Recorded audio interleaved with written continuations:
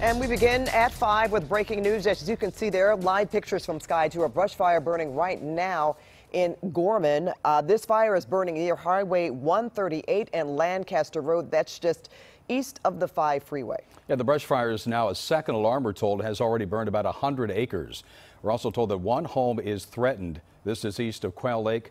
We've seen several fire trucks arrive in the last few minutes, and water drops are currently underway as well. And Pat, we understand that this is just one home is threatened. We understand that that's just the only structure in that area, we've been told. Yeah, and that is at this time. We want to talk to Amber Lee now to bring her in because of the temperatures. We know it's very hot today.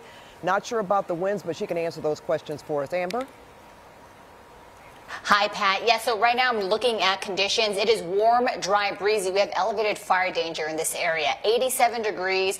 The humidity is rather low. Dew point's about 34, and humidity, relative humidity about 15%. So kind of gives you an idea just how dry it is. We do have breezy conditions. Winds coming in from the southeast. We have a little bit more of that sea breeze as we head into the overnight hours. Right now, wind speed's about 16 miles per hour. From now through Thursday, we'll continue the elevated fire danger because we just don't have any rain in the forecast. In fact, we're actually expecting temperatures to get even hotter as we head into the second half of the week. Some of the driest air will be situated over the mountains and also over our high desert communities during this time for the second half of the week. So each and every day, this is what we're going to see develop as the high pressure system begins to move in. Today's kind of that transition day where we still have some cooler air with high pressure starting to build in.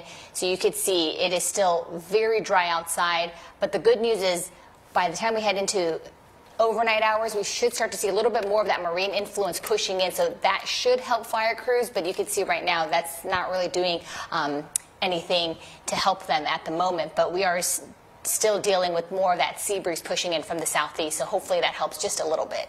Amber, thank you. Of course, we see that open flame here. And Pat, I got to think that they're getting a handle on it a little bit because you see a lot of white smoke. We know that the water drops have begun.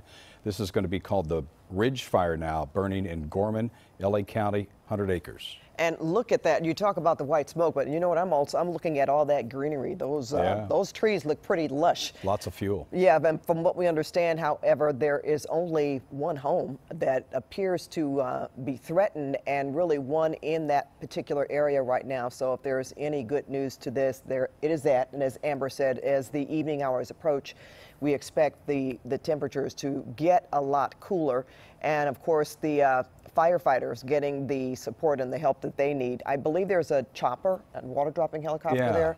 Yes, there is. Right now, not sure about any other air support, but we know there are fire crews on the ground as well, tackling this as best they can. And I don't know, but to the left there, the upper part of the screen, once this comes into view, that might be the home that is threatened. You see that little bit of property right there to the left underneath our Sky 2 logo.